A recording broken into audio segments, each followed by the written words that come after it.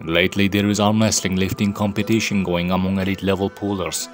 Everyone tries to show how badass and how strong they are, yet most of the time these liftings doesn't mean any shit when it comes to arm wrestling.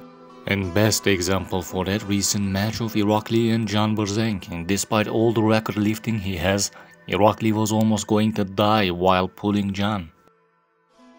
On the other hand, of course, there are some couple liftings that increase individuals' arm wrestling strength. And one of the best one is back pressure training with machine or free weights. Levan did that with 100 kilo, Zaur did that with 100 kilo, Hermes did that with 102 kilo, and Irakli did that with 106 kilo.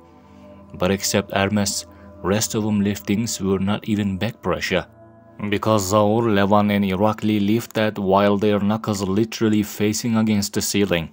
Upright position allows you to load that weight not to your muscle but on your bones. When you keep open that angle while you lift, it's become harder and harder. I don't usually say stuff like that, but I can lift the same weight in a couple of months with less body weight with that angle. I lifted 71 kilo at my second try.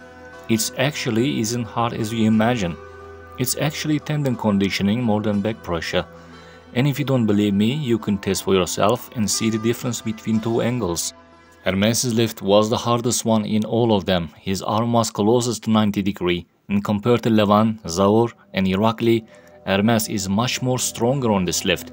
If Irakli would try this like Hermes did, his number would decrease significantly. Best example for this exercise order to see how to perform decently, Vitalik Daletin's 60 kilo back pressure. It was so clean and weight was lifted start to finish with his brachioradialis and his biceps. People will be mad at me for making this video and said stuff like that, but forgive me pals, yes, arm wrestling is all about partial and half reps, but still you need to be in certain angle, so only that way it transfers to arm wrestling. Otherwise it's just a bone and tendon conditioning.